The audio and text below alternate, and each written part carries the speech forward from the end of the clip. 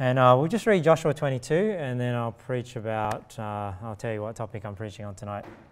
Joshua 22. I don't know how familiar some of you are with this story, but we'll read through the chapter, and then I'll explain, and then this is why I'm preaching on this topic. Then Joshua called the Reubenites and the Gadites and the half-tribe of Manasseh, and said unto them, Ye have kept all that Moses the servant of the Lord commanded you, and have obeyed my voice in all that I commanded you. Ye have not left your brethren these many days unto this day, but have kept the charge of the commandment of the Lord your God. And now the Lord your God hath given rest unto your brethren, as he promised them. Therefore now return ye, and get you unto your tents, and unto the land of your possession, which Moses the servant of the Lord gave you on the other side Jordan. So if you don't know what's happening up to this point, maybe it'll be easier if I explain it as we read through it, so you don't forget what happened in the story. But if you remember when they came out, after they were wandering in the wilderness, right, and they were about to go into the promised land, they had certain kings they had to destroy before they get to the Jordan River, and then they crossed the Jordan River into the promised land. And then there were certain tribes, which are mentioned here. You got the Reubenites, the Gadites, and the half the tribe of Manasseh, right, which are three of the tribes of Israel. If you remember that story, you might not remember. But basically, after they defeated those kings, they looked at the land that was on their side before they crossed over Jordan, and they said, "Hey, this is like good land here. Why don't we just inherit this, and then you guys can inherit what's in the promised land." And then Moses thought, "Well, you can't just stay here while your brethren go to war, right?" So they're like, "No, we're just going to set up and get everything ready, but we'll still go into war with you, and then once everything's finished, we'll come back and inherit our land on this side of the Jordan River." So that's what they're referring to here. So this is now at the end of Joshua, right? Where they've conquered, all the land, they've divided it up, and now Joshua's saying, "Hey, you've done everything that Moses commanded you, and since that you went to war with your brethren, now you can go back and return the other side of Jordan to where you had set up your tents and everything like that." So Joshua blessed them and sent them away, and they went unto their tents. Now the one half of the tribe of Manasseh Moses had given possession in Bashan, but unto the other half thereof gave Joshua among their brethren on this side, Jordan westward. And when Joshua sent them away also unto their tents, then he blessed them. And he spake unto them, saying, Return with much riches unto your tents, and with very much cattle, with silver and with gold, and with brass, and with iron, and with very much raiment. Divide the spoil of your enemies with your brethren. And the children of Reuben and the children of Gad and the half-tribe of Manasseh returned and departed from the children of Israel out of Shiloh, which is in the land of Canaan, to go unto the country of Gilead, to the land of their possession, whereof they were possessed, according to the word of the Lord by the hand of Moses. And when they came unto the borders of Jordan, that are in the land of Canaan, the children of Reuben and the children of Gad and the half-tribe of Manasseh built there an altar by Jordan, a great altar to see to.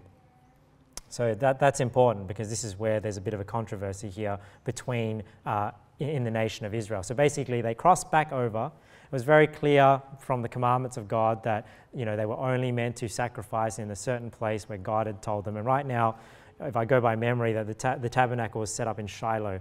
So they cross over, and then on the other side of the Jordan River, they build a big altar on the other side of the river. Right? So that's what they've done here. So he says they built an altar by Jordan, a great altar to see to.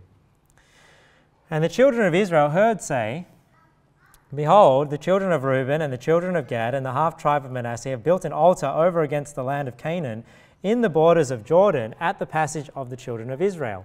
And when the children of Israel heard of it, the whole congregation of the children of Israel gathered themselves together at Shiloh to go up to war against them. Right, so this is a really serious issue, right? Because God is saying, hey, you can't sacrifice just anywhere. It's only where I say. Then they see them building this altar. So people hear about them building this altar, and then it all spreads through the nation of Israel, and they're ready to go and fight against them.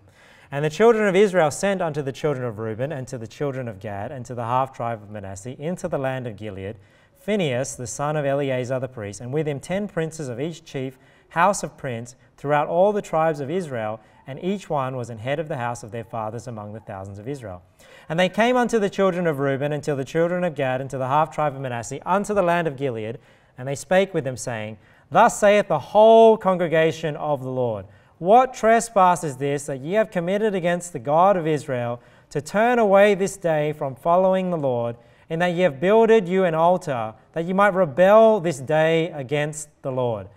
Is the iniquity of Peor too little for us, from which we are not cleansed until this day, although there was a plague in the congregation of the Lord? But that ye must turn away this day from following the Lord? And it will be, seeing you rebel today against the Lord, that tomorrow he will be wroth with the whole congregation of Israel. Notwithstanding, if the land of your possession be unclean, then pass ye over unto the land of the possession of the Lord, wherein the Lord's tabernacle dwelleth, and take possession among us. But rebel not against the Lord, nor rebel against us in building you an altar beside the altar of the Lord our God. So you can see that they're really upset that they're seeing this altar getting built, and they're coming to the point where they want to fight against their brethren. Did not Achan, and again they're comparing them to these other sins that Israel had committed, if you know the story as you read through the Bible. Did not Achan the son of Zerah commit a trespass in the accursed thing, and wrath fell on all the congregation of Israel, and that man perished not alone in his iniquity? Then the children of Reuben and the children of Gad and the half tribe of Manasseh answered and said unto the heads of the thousands of Israel. So notice what's happened here. They've seen them do something, right? But keep in mind, they don't know why they've done it. But they've heard them do something. They're assuming now what they're going to do. They've held accusations saying, hey, you're like this, you're like that. They've come with arms. They come to fight, right? Now the children of Reuben are going to explain what they're doing. The Lord God of gods, he knoweth. And he does, doesn't he? He knows. God is the only one that knows. I think that's something that we have to learn as well, that what I'm preaching about tonight is only God only knows somebody's heart, right? It's like we think we know people's hearts, but we can only hear what they say. So they say, the Lord God of gods, he knoweth, and Israel he shall know, if it be in rebellion or in transgression against the Lord, save us not this day. So he says, God already knows why they do it, but then they say, but Israel is going to know. Why? Because now they're going to explain what they're doing. But all of Israel, they never heard the explanation, right? They jumped to conclusions. And then they went in with guns blazing. That we have built us an altar to turn, so save us not this day, that we have built an altar to turn from following the Lord, or if to offer thereon burnt offerings or meat offerings, or if to offer peace offerings thereon, let the Lord himself require it. So he's saying, if we've built this altar to actually disobey God and offer sacrifice on it, then they're saying the Lord himself required. Then God will punish us for that. And if we have not rather done it for fear of this thing, saying, in time to come your children might speak unto our children, saying, what have ye to do with the Lord God of Israel? For the Lord hath made Jordan a border between us and you, ye children of Reuben and children of Gad. Ye have no part in the Lord. So shall your children make our children cease from fearing the Lord. So what are they saying there? They're saying that, why have we built this altar? Because one day in the future, your children might say to our children, hey, God has actually made this river to divide us, and you don't have anything to do with the nation of Israel, right? And you don't have anything to do with sacrificing to the Lord in Shiloh, in the tabernacle and whatnot. Therefore we said, let us now prepare to build us an altar, not for burnt offering, nor for sacrifice, but that it may be a witness between us and you and our generations after us, that we might do the service of the Lord before him with our burnt offerings and with our sacrifices and with our peace offerings, that your children may not say to our children in time to come, ye have no part in the Lord. Therefore said we that it shall be, when they should so say to us or to our generations in time to come, that we may say again, behold the pattern of the altar of the Lord, which our fathers made, not for burnt offerings, nor for sacrifices, but it is a witness between us and you. So now we learn what was the intention of them building that altar on the other side of Jordan. Remember, it was Israel. They didn't clarify anything. They assumed things. They went in, right, with guns blazing, or on this side, swords drawn, right, ready to battle. And now they've heard the explanation. No, we're not building this to actually offer sacrifices. We are building this because you may one day want nothing to do with us and tell our children that we have nothing to do with you. And this is here as a witness and as a pattern of what God had actually told to build and what we were to sacrifice on in the right place. God forbid that we should rebel against the Lord and turn this day from following the Lord to build an altar for burnt offerings, for meat offerings or for sacrifices beside the altar of the Lord our God that is before his tabernacle. And look at this. And when Phinehas, the priest, and the princes of the congregation and heads of the thousands of Israel, which were with him, heard the words that the children of Reuben and the children of Gad and the children of Manasseh spake, it pleased them. And Phinehas, the son of Eleazar the priest, said unto the children of Reuben, till the children of Gad, and to the children of Manasseh, this day we perceive that the Lord is among us, because ye have not committed this trespass against the Lord. Now ye have delivered the children of Israel out of the hand of the Lord. And Phinehas, the son of Eleazar, and the princes returned from the children of Reuben, from the children of Gad, and out of the land of Gilead unto the land of Canaan, to the children of Israel, and brought them word again. And the thing pleased the children of Israel. And the children of Israel blessed God, and did not intend to go up against them in battle, to destroy the land wherein the children of Reuben and Gad dwelt. And the children of Reuben and the children of Gad called the altar Ed, for it shall be a witness between us that the Lord is God.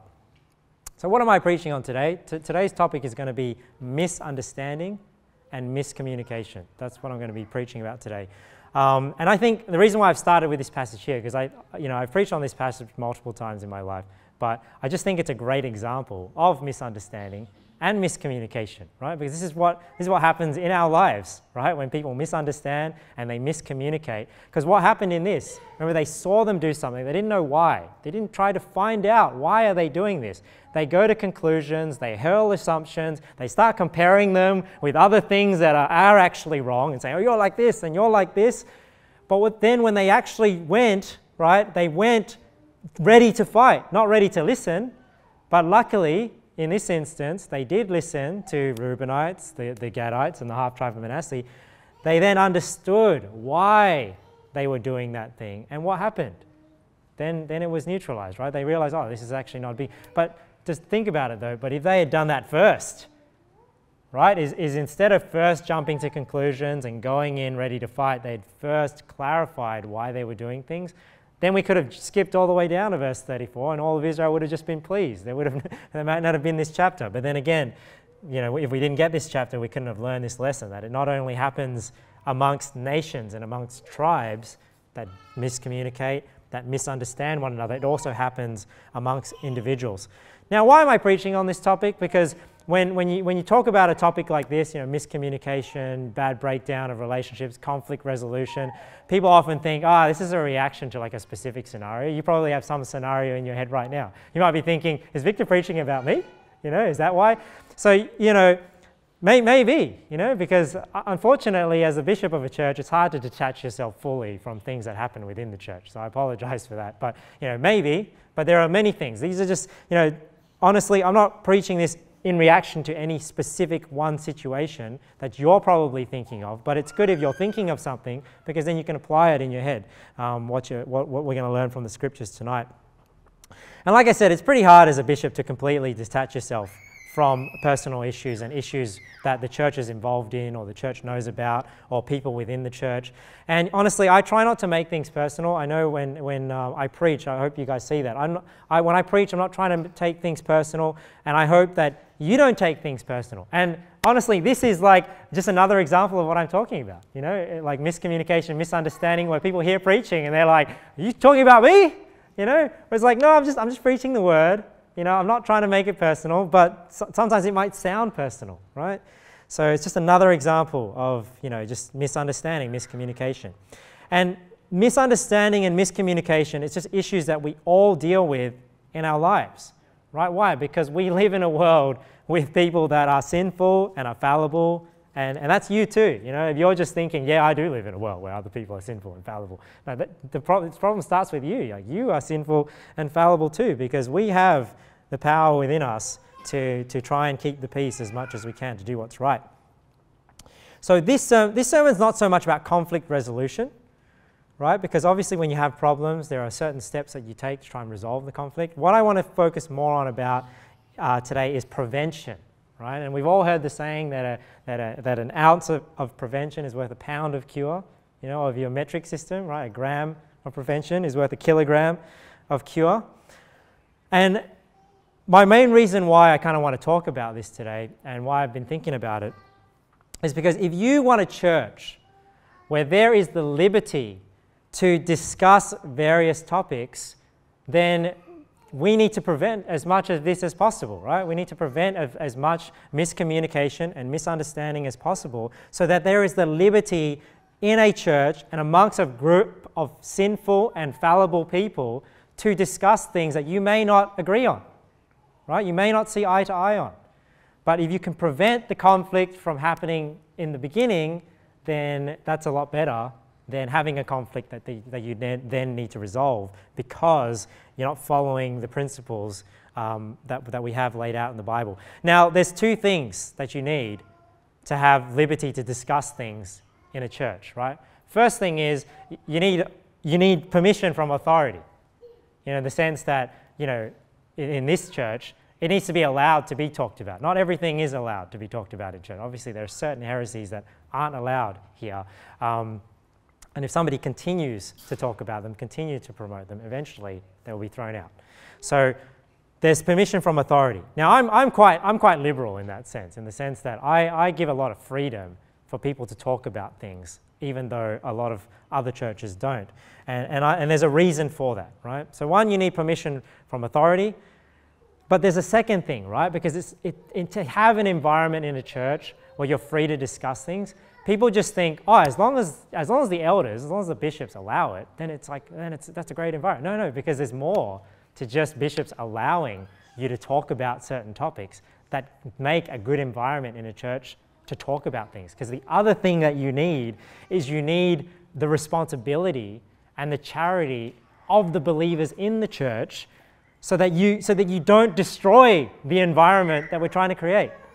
Does that make sense? So I, as a bishop, can say, you know what, you can talk about things like the flat earth, you can talk about, you know, the Trinity controversy, you can talk about all these different things that people want to talk about. But if you don't talk about it in a charitable way, you know, you don't talk about it in the right way, then you as well contribute to the destruction of that environment. Why? Because think about when you have a beef with somebody, you don't really want to talk about things anymore. You break that fellowship, right? And that's why it requires conflict resolution. It requires you to resolve things, because even though I allow and say, hey, it's fine for people to discuss these things, but you need to discuss it in the right way because you also can destroy. You have the power to destroy the fellowship in this church. Not just me. Like, I can destroy the fellowship in this church by just saying, you can't talk about this, you can't talk about this, if you talk about this, you're not well. You know, that's the way the leaders destroy fellowship in churches, right?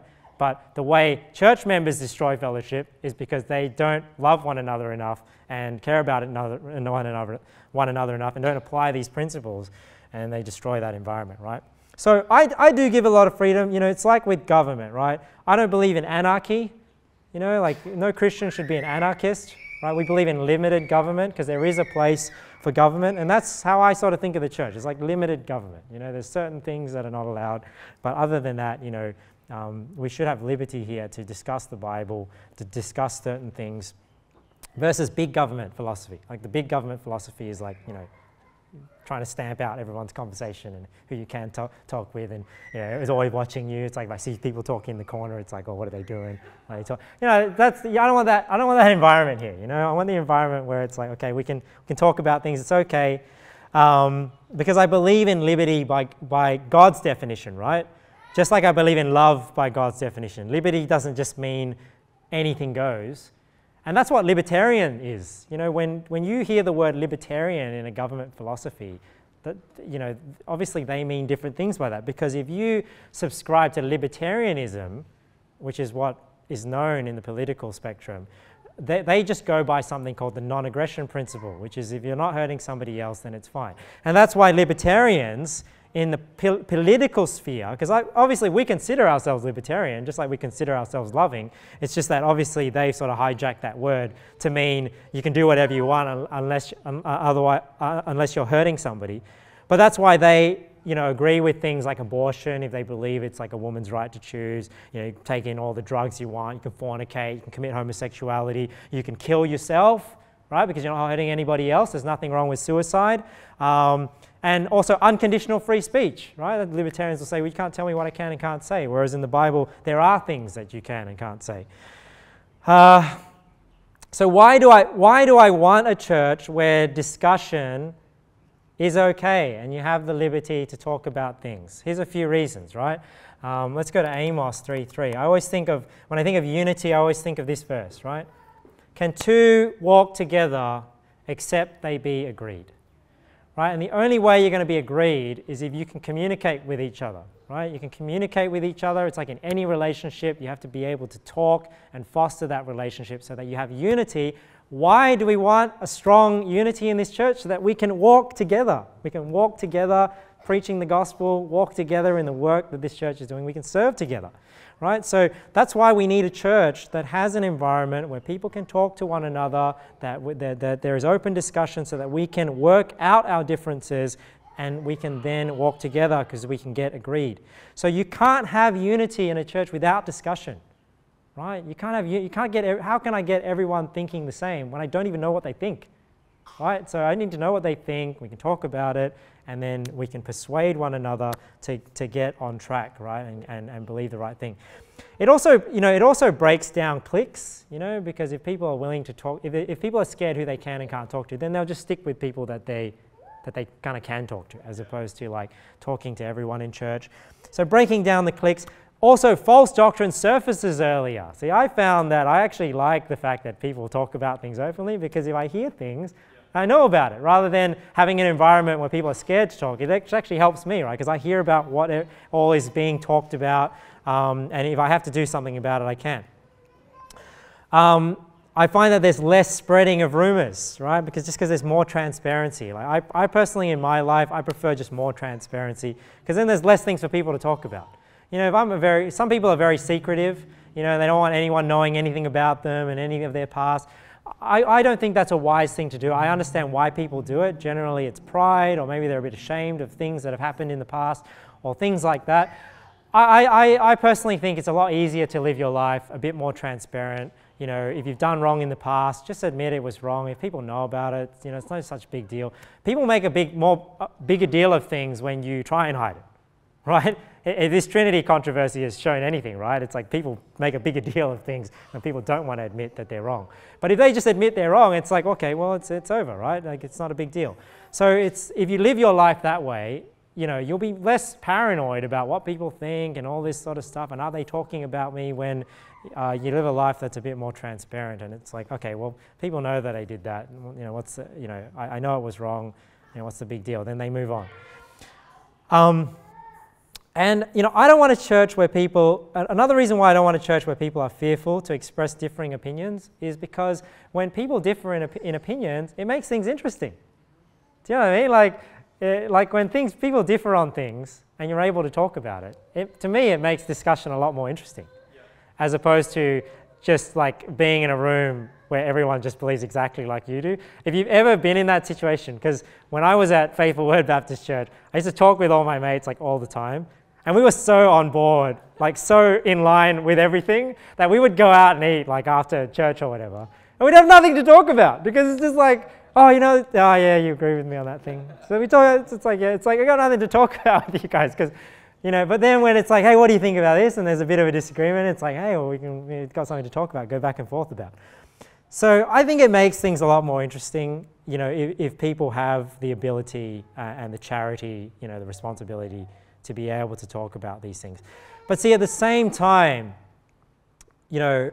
whilst I want all these things, it requires loving communication between believers, right? Because there's two factors here when it comes to communication, like bad communication, right? Because obviously with communication, you're either talking or you're listening, right? That's what communication is. You're either listening or you're talking. So in terms of listening, people have to not be offended so easily, right? If you want to be able to talk about things you disagree on, you can't be offended so easily, otherwise you can't have that open environment to talk. And the other thing is the way you talk, right? So we can have peace in this church if we just shut down all conversation, right? Like if I just say, you just can't talk about anything, the only things you can believe and openly talk about are the things that I preach, then, we can have peace, right? But then we won't have unity as a church if we can't discuss things and people are actually on board, as opposed to, because what happens in churches where people can't talk, there's like a false sense of unity. Because what happens is their factions start growing within the church, and they're not known, right? Why do churches get so big, and then all of a sudden, like this huge group of people just leave? Like, you hear about church. See, in our church, I don't think that's going to happen, right? Because people are free to talk. Maybe they'll expose themselves and then they go. So what happens in our church is that the one person comes, the one person leaves. The one person that doesn't agree, right? As opposed to like the one person comes, they know that they have to keep hush hush, and then slowly more people come that believe the same, and then all of a sudden there's a church split. But it's just showing that you had peace in that church. You just didn't have unity, right? Because when something actually came up, the light was shown in that darkness. It makes people realize, hey, we actually believe completely different things, but we never talked about it. We never talked for whatever reason. It's not just because people are scared to talk about it. It might just be, having cliques in the church and whatnot.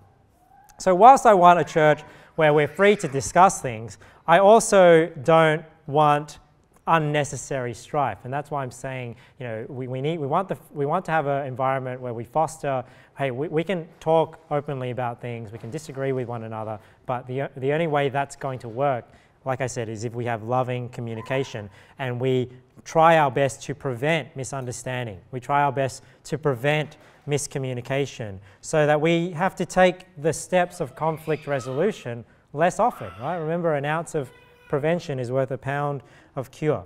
So remember two things when we communicate, right? And so let's go through some passages now. Two things when we communicate. Remember, I talked about when you communicate, you're either talking or you're listening. Now, you should really be listening first before you talk, right? We know that from the Bible. But one thing I want to talk about first, the Bible says here. So first thing I want to talk about is how you listen, and then we're going to look at some scriptures about how we talk. So how you listen. It says here, great peace have they which love thy law, and nothing shall offend them. Now, first of all, when you're going to listen to somebody, listen to what they say, you don't want to be, like they say today, a snowflake, right? Like the snowflake generation. Why do they call people that just gets offended so easily like a snowflake? Why? Because, they say this, the generation Y, they call it Generation Z, is like the snowflake generation. Because a snowflake is so beautiful, isn't it? It's so intricate, so unique, so different to everybody else. But the moment you touch it, they just melt, right? And you don't want to be a snowflake Christian, where it's just, you just can't handle anything that's said to you. If something's said to you, you just melt like a snowflake. The Bible says here, if you love, great peace have they which love thy law, and nothing shall offend them. So obviously a righteous person, doesn't just get offended very easily, right? And if you get offended very easily, it shows a lack of maturity, right? Because why? Because it takes some maturity to understand, why is this person saying this? See, like if somebody that's immature, when somebody hurls an insult, they're just going to lash back, right? Because that's what kids do, right? Like kids, if you attack me, I attack you. But a mature person, if somebody's attacking them, they might go, hey, I'm going to seek to understand, why does this person feel this way? Did I do something? Did they take something the wrong way? Obviously, they're acting, they're not just angry for no reason, or they're not just saying this for no reason. Maybe I'm misunderstanding what they're saying. So it takes some maturity not to just so easily get offended. Let's go on. So we'll have a look at a couple of verses about how you listen. Wherefore, my beloved brethren, this is James 1:19, let every man be swift to hear, slow to speak, slow to wrath. Now, this is a very popular passage when it comes to how we are to deal with people, right? Where it says, let every man be swift to hear, slow to speak, slow to wrath. This is why I'm addressing how you listen first, because you should always be a listener first, right? If you rush to anything, you should rush to listen. Rush to understand why this person is expressing themselves the way they are before you speak. You're slow to speak. Unfortunately, people these days, they are quick to speak, quick to wrath, and they are slow to hear, as opposed to the Bible saying here, as you are swift, you're quick to hear, slow to speak, slow to wrath. Now, one thing I just want to touch on here is, I get very sus when a lot of, there are women especially, and I'm stereotyping here, maybe men might do it too, but this whole idea of women's intuition, where, women, They just think they know what somebody's thinking just because they're a woman. You know, it's like women that think, oh yeah, they know what baby you're going to have, women's intuition. And it's like, you got a 50-50 chance. Like, you know what I mean? Like, you know, they're like people that like tell the future, you know, and it's like when you get it wrong, it's like everyone just forgets about it. But when they get it right, oh, it's a big deal. I told you that you were going to have a girl. I told you were going to have a boy. It's the same with women's intuition. It's like when they get it right, then they're all like, oh, see, I know how to read people. But it's like, you don't know how to read somebody's mind. Like in the passage we read in Joshua 22, only God knows somebody's heart. You have to hear words from somebody to know their heart, right? So this whole idea of like women's intuition, you know, people have to speak for you to know what they're thinking.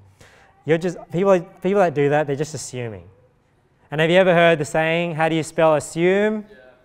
You make an ass out of you and me. I don't know if you guys have heard that saying before. That's how you spell assume. So whenever you're assuming something, you're going to make an ass out of yourself and that person. So what is this getting at? You listen, you're swift to hear. Why? Because you're listening to understand. You're not just waiting for your turn to talk. And now I'm guilty of this too, right? We're all guilty of this. I'm not preaching this sermon because I'm innocent as well. But that's the idea, right? When we talk to somebody, when you're listening because you're trying to understand what they're saying, but also why they're saying it, right? Because that's part of the equation. You don't want to just say what they're saying, but you need to understand why they're saying it, because then you understand the motive, you understand the heart behind it. So listen to understand. Don't just wait for your turn to talk. You need to understand what they're saying, not just and why they're saying it, right? Not just what they're saying, but also why they're saying it. And realize it's not just the words people use when they talk. It's also the meaning behind those words. Because this is what's happening online, right? With the whole Trinity controversy. It's all trigger words, and it's all how people are using these different words, what they mean by these words. And I even preached about that when I preached these 301, that labels are very dangerous because people assign different definitions. They use words differently. So then when you're talking to somebody, or you're listening to somebody and you're trying to understand, it's not just what they're saying, you want to understand why they're saying it. You also want to understand what they mean by the words they're saying, right? So there's many things that you're trying to be swift to hear before you speak. Before you actually, because it's not that there isn't a time and place to get angry, right? We're slow to wrath. It doesn't say never have wrath, but we're slow to wrath. Why? Because we're swift to hear. You don't get immediately offended or angry. So if you are quick to speak, if you find you're a person that's quick to speak, quick to wrath, it's because you're slow to hear. You know, this is the opposite. If you're swift to hear, you're going to be slow to speak. Why? Because you're hearing. But if you're slow to hear, or if you're quick to speak and quick to wrath, then you're going to be slow to hear. So think about these things. Let's go through just a couple of proverbs really quick. I'll just fly through these. Here's some proverbs on listening, right, that I'm sure many of us are familiar with. He that answereth a matter before he heareth it, it is folly and shame unto him, right? So we need to hear and understand it before we answer it, right? Again, it's the same principle. Otherwise, it's folly and shame unto you. You look like a fool, right, if you do that. Proverbs, it's the next passage down. I wanted to see here. Verse 15. The heart of the prudent getteth knowledge, and the ear of the wise seeketh wisdom. Interesting. So I just thought that went with, being, quick to hear, swift to hear, right? That the ear of the wise seeks knowledge. The ear of the wise is not just listening, he's listening to understand, to learn something, right? Let's go to Proverbs 10:19. Look at this. In the multitude of words there wanteth not sin, but he that refraineth his lips is wise. Why? Why is it wise to sometimes refrain your lips? Because you're swift to hear. You're listening first, right? Before you speak, before you then go on to say a multitude of words. Proverbs 26. Let's look at a few others. I looked up the phrase because I knew that there was this phrase in the Bible that says, there is more hope of a fool than of him. And I found it twice in Proverbs, and it's just interesting that they're kind of linked, right? So one here is in Proverbs. They're both in the same proverb. This is in Proverbs 26. The other is in Proverbs 29. It says here, seest thou a man wise in his own conceit? There is more hope of a fool than of him. So the Bible's saying here that a foolish person has more hope. He's going to look better, or because he's wiser here than somebody who thinks they know everything. Right? If you're wise in your own conceit. Why? Because you're not willing to understand or learn anything new. He's saying at least a fool, even though he's foolish, is able to learn some things, right? More than somebody who cannot learn anything. So again, this is somebody that's not listening. Proverbs 29:20. Look at this. Seest thou a man that is hasty in his words? So you see how it's the same. It's like on the other side. It's like a person that's not swift to hear. He's not listening. He's wise in his own conceit. And then there's a man that's hasty in his words, right? He's quick to speak. Not slow to speak, not slow to wrath. There is more hope of a fool than of him. So I just thought it was interesting that there's two proverbs in different chapters that have that same phrase, and they're kind of interlinked to somebody that speaks quickly and doesn't listen properly. So that's how you listen. How you listen, a few principles there. Let's go on to how you talk. How you talk. Now, a lot of people in the fundamental Baptist, independent churches, fundamental churches, we're all about the truth, right? The preaching is all about speaking the truth. And sometimes we go a bit too far in the sense that people start getting this mentality, and even in their preaching, right? That I just speak the truth, and it doesn't matter how I speak the truth. You just deal with it. I just speak the truth and let the chips fall where they may. Now, this is not biblical Christianity. This is not what the Bible teaches at all. We never just speak things with total disregard for how it might be received, how we are coming across, the heart in which we say it. There is, we don't just speak the truth without any sort of consideration for those things. Now, that's not to say you don't speak the truth, right? We speak the truth. The Bible says here, but speaking the truth in love may grow up into him in all things, which is the head, even Christ. And this sermon won't even scratch the surface of communication, right? Because all through the Bible, all through Proverbs, Proverbs 18, if you read that, it's just all about communication, words, foolish talk. I'm just going to go to a couple of passages here, but there are all sorts of passages throughout the Bible on the tongue and how you're meant to speak. If it was just as simple as just telling the truth with disregard, why is there so much warnings about how we are meant to communicate, how we are meant to say things? So here's one where it says, but speaking the truth in love may grow up into him in all things, which is the head, even Christ. So it's speaking the truth, but speaking the truth in love. Colossians 4, verse 6. Let your speech be always with grace, seasoned with salt, that ye may know how ye ought to answer every man. Now, a lot of people get this the other way around, where they think, let your speech be always with salt, seasoned with grace, right? Because they're just like the truth, and and they'll, oh, sorry, I said that, it's a little bit of grace I'm throwing in there, right? No, it says your speech should always be grace seasoned with salt, right? So grace is like that love part. Salt is the truth, but notice how it says it's seasoned with salt, and it's likening your communication with food. So think of it that way. When I talk to somebody, I'm dishing them something to eat. And those of you that like cooking, you only got to put a little bit of that stuff to make it taste good. If you put too much of it, you're going to destroy that meal. And they're not going to eat it. They're not going to like eating it. You got to think of the same. When I talk, when I speak to people, I'm preparing this meal. I want them to like it. I want them to receive that, right? So this is how you got to think when you're talking with people, right? Let your grace be always, let your speech be always with grace, seasoned with salt, that ye may know how ye ought to answer every man. Right? This is the way in which we talk. So how do you make it tasty? How do you make your communication tasty so that people will receive it? These are the things we got to consider, right, when we talk. Proverbs 15, verse 1. Look at this. A soft answer turneth away wrath, but grievous words stir up anger. Now, I always think of this passage whenever I'm arguing with somebody or somebody's angry at me. This proverb always comes to mind, because I think if somebody's going to fully get on me, soft answer turns away wrath. But if somebody's up in your face, right, up in your grill, you don't just go back, right? Because what does it say? It says, but grievous words stir up anger. So if you fight back with grievous words, you're not resolving that situation. A soft answer turns away wrath. You want to calm them down so that because you're trying to serve something tasty to them, right? So, they're saying to you, hey, your dish is too salty. That's kind of like what they say. You don't just dish them more salt, right? And say like, hey, So think about how you talk. The tongue of the wise useth knowledge aright. See, there's a right way to use knowledge, but the mouth of fools poureth out foolishness. See, so words are not only offensive, they can be offensive. They can be defensive as well.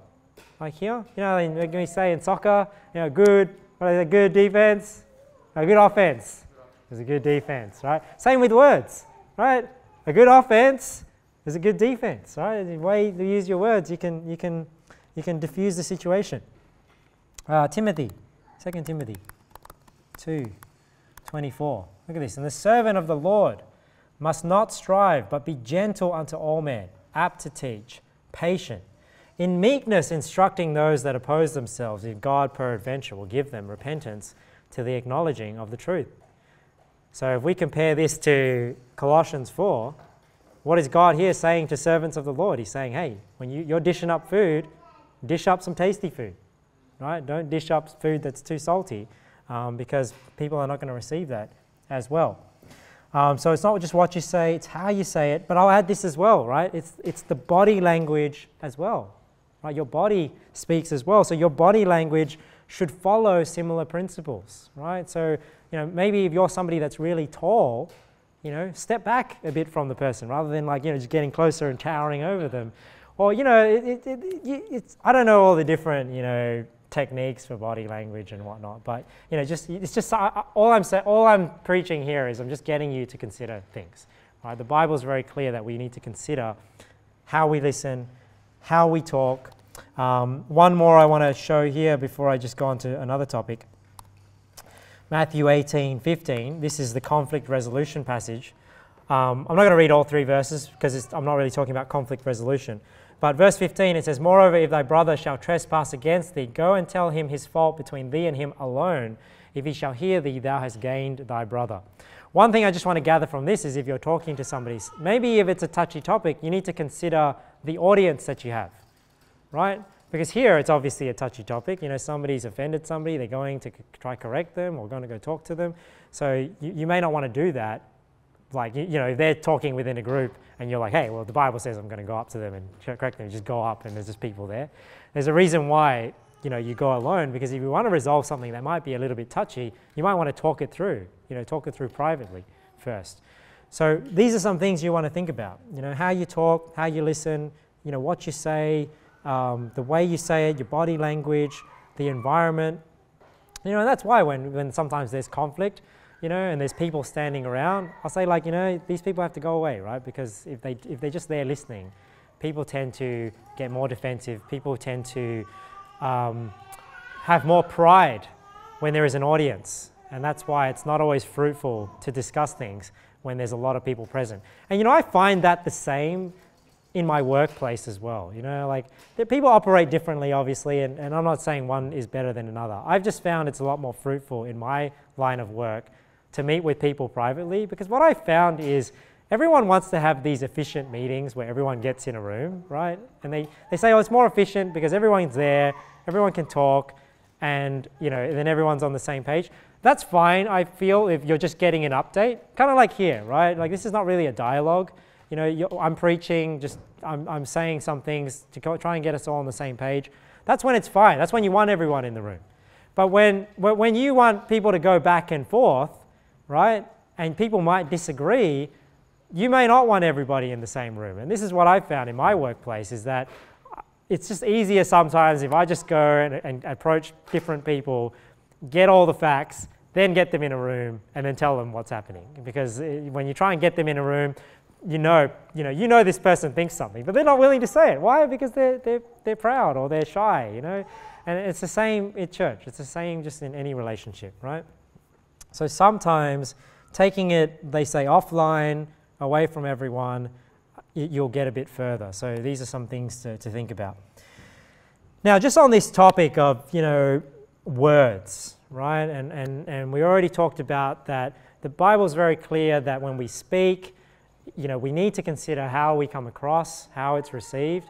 But what I want to just talk about right now is, I really want you to internalize the danger of words, because, people will say things like, sticks and stones will break my bones, but names will never hurt me. Have you ever heard that? Yeah. Sticks and stones will break. They're saying basically like, you can physically hurt me, but whatever you call me, whatever you say to me, what do they say, boing flick? I don't know where that's from. I heard it somewhere. I think it's from a movie, showing my worldly side.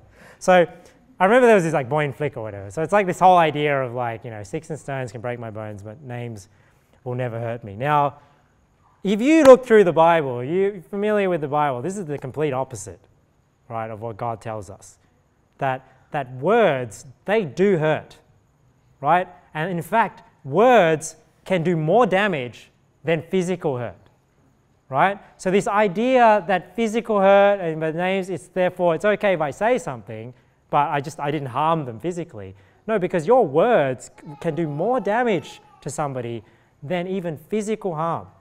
And when I was looking up this topic, it's interesting. I came across this proverb. I just find it so interesting. Look at this. It says here, the spirit of a man will sustain his infirmity, but a wounded spirit who can bear? You know what that's saying? That's saying that if somebody's sick, but if they have the right attitude, the right spirit, it'll bring them through that. But it's saying if you destroy their spirit, though, nothing can bring them through, because it's like if the spirit is wounded, then it's like nothing can make them feel better, right? So isn't that interesting? Because this is saying that even if you are physically sick, you are physically harmed, if you have the right spirit, you can get through it. But if you don't have the right spirit, even the smallest thing, might crush you. So how do you wound a spirit, right? 4:12. I think we already know, but I'll just show you from the Bible. Look at this. For the word of God is quick and powerful and sharper than any two-edged sword, piercing even to the dividing asunder of soul and spirit, and of the joints and marrow, is a discerner of the thoughts and intents of the heart. So just like the word of God is quick and powerful and goes all the way into the spirit, all the way into the soul, divides the soul and spirit, it's the same with our words. Our words are very powerful, right? Our words go, and this is how, if you want to attack somebody's spirit, how do you do it? Because you can't attack their spirit physically, right? It's like in Acts, right? They tried to attack their spirit physically, but they were joyful that they were counted worthy to suffer shame for his name.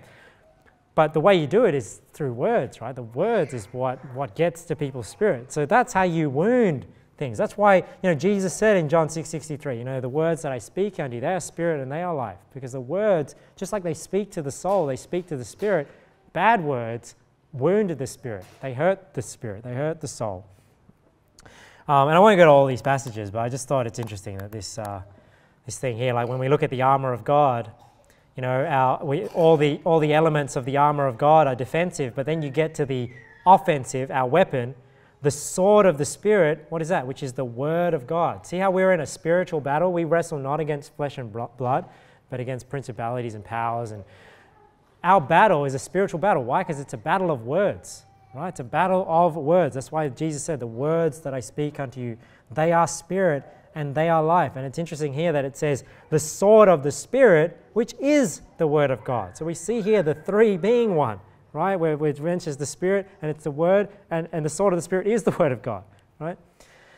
So, what else? Let's go here to 2 Corinthians, just show you some more examples of just words being powerful. Look at here, the apostles, where Paul says, therefore I write these things being absent, lest being present I should use sharpness according to the power which the Lord hath given me to edification and not to destruction. See, so Paul was given authority so that he could say things and he could either destroy something or he could edify something. Very famous one in James. James is talking about the tongue. I won't read all of it, but I'll just point out some passages here. He says, my brethren, be not many masters, knowing that we shall receive the greater condemnation. Why? For in many things we offend all. If any man offend not in word, the same is a perfect man, and able also to bridle the whole body. So he's saying here, hey, we need to think about when we do things publicly, when we teach, it's very important that we consider the things we say. Why? Because we shall receive the greater condemnation, for in many things we offend all. Why? From the things that we say, the things that we teach. That's why it says, if any man offend not in word, the same is a perfect man. Then it goes on to say, controlling horses and ships. Look at this. Even so, the tongue is a little member and boasteth great things. Behold, how great a matter a little fire kindleth. So this idea that words have no power, that sticks and stones break my bones, but names will never hurt me. This is saying the tongue is like a little fire that can kindle this great fire. And the tongue is a fire, a world of iniquity. So is the tongue among our members, that it defileth the whole body, and setteth on fire the course of nature, and is set on fire of hell. Proverbs 18:21. Proverbs 18:21. Look at this. Death and life are in the power of the tongue, and they that love it shall eat the fruit thereof. So what I'm just trying to emphasize here is that you need to really be careful the words you speak. You need to take some responsibility for the things you speak and realize the power of words, the power that words have to bring life, but also the power words have to destroy life, right? The power words have to destroy somebody's spirit, right? And this is why it's so important that we try our best to tame our tongue. Now, in the context of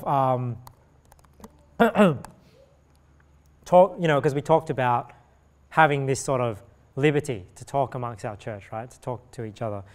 Why is it so important? Because look at what it says. This is Proverbs 18. So you can go back and read all of Proverbs 18, but a lot of it is about, miscommunication, talking, right? And the tongue. Look at this. As a brother offended is harder to be won than a strong city, and their contentions are like the bars of a castle. So this is one reason why we want to be careful how we speak. Remember how we talked about it. An ounce of prevention is worth a pound of cure. And it's the same. It's a lot easier to have a good relationship with a brother from the beginning than to have to try and resolve a conflict right after the fact, because it's very hard to win somebody over once you've offended them than it is to start from the other side, right, and slowly build up and then build up to offensive topics as opposed to the other way round. 2 Corinthians 2, verse 10, look at what Paul says here. To whom ye forgive anything, I forgive also. For if I forgave anything, to whom I forgave it, for your sakes forgave I it in the person of Christ. Lest Satan should get an advantage of us, for we are not ignorant of his devices. Now let that sink down into your ears in the sense that, this is how Satan works. This is how Satan works to divide churches. This is how Satan works to divide fellowship between believers. This is how Satan, gets believers ineffective, right? Because they're bickering and they're fighting with one another. And he's saying here, don't be ignorant of Satan's devices, because if you get caught up in some sort of conflict with your brother in Christ and it's making you ineffective, it's destroying fellowship, Satan is working in that situation, right? Because this is what Satan does. This is his device. We don't want to be ignorant of how he works. And how does he work? He works when we are biting and devouring one another. And that's the passage I want to end on, because I feel like it really sums up well what the point I'm trying to get across here is. Like, I want the liberty in our church to discuss things that we disagree on. But if we have this liberty, then we need, first of all, like I said, you have authority from the leaders, because that's why I don't mind. I have limited government in this church, but you have to take the responsibility to think about how you listen, how you talk, how you deal with people. Know the power that words have, so that you use that liberty correctly. For brethren, ye have been called unto liberty. Only use not liberty for an occasion to the flesh, but by love serve one another. For all the law is fulfilled in one word, even in this, thou shalt love thy neighbor as thyself. But if ye bite and devour one another, take heed that ye be not consumed one of another. This I say then, walk in the Spirit, and ye shall not fulfill the lusts of the flesh. So in conclusion, if we want a spirit of liberty, like I said, and unity in this church, we are going to need to communicate, right? There needs to be talking going on so that we can get on the same page and we can, actually truly have unity rather than just peace.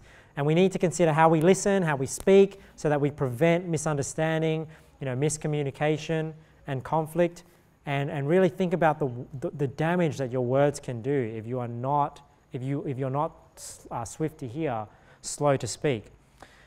And the last thing I want to say is this, is make sure that you're applying this sermon to yourself, right? Because all of us have situations. I'm sure, I may not know all your situations, but I'm sure you all have situations where you have conflict with people, right? It's not just conflicts that you may know about, right? I'm sure in your own personal life, you have conflicts that, you don't get along with this person, right? It might be at work, it might be in church, it might be, a family member or whatnot, right?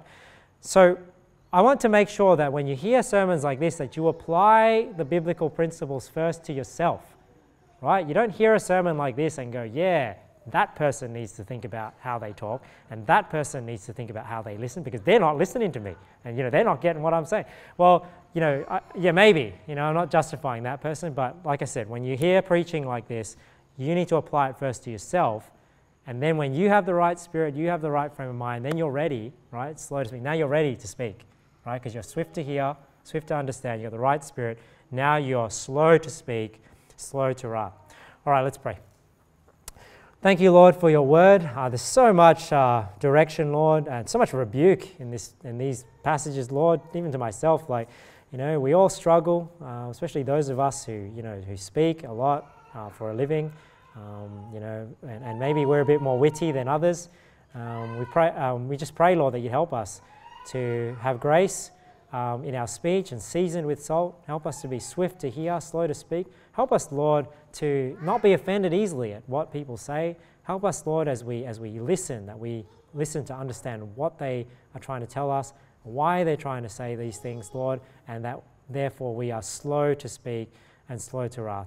Help us, Lord. We need your grace. We are but sinners, Lord. Forgive us and help us, Lord, to be more like Jesus every day. And we pray all these things in his glorious name.